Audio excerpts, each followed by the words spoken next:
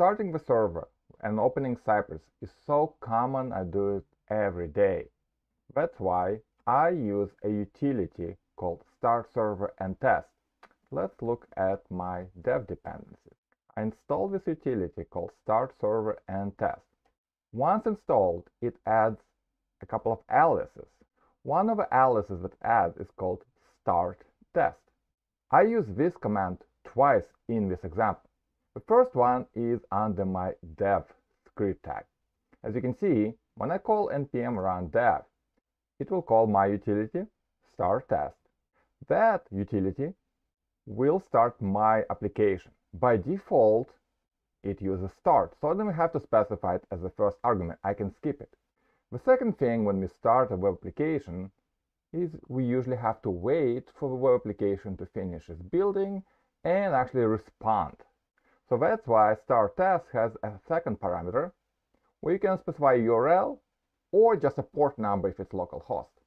In this case, when we use Parcel to serve our application, it serves it at port 1234.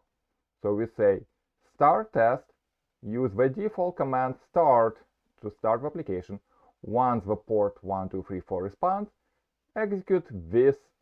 This npm script is Cypress open.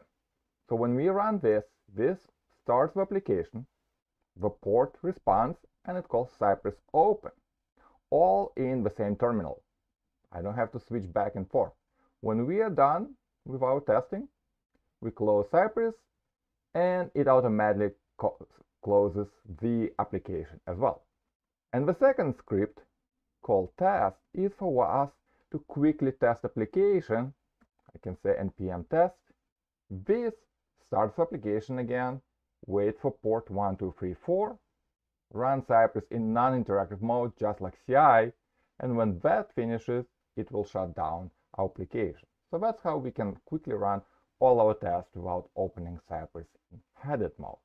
One final tip. You already are using dev for something else. I prefer calling this npm script E2E, meaning I want to work on end-to-end testing.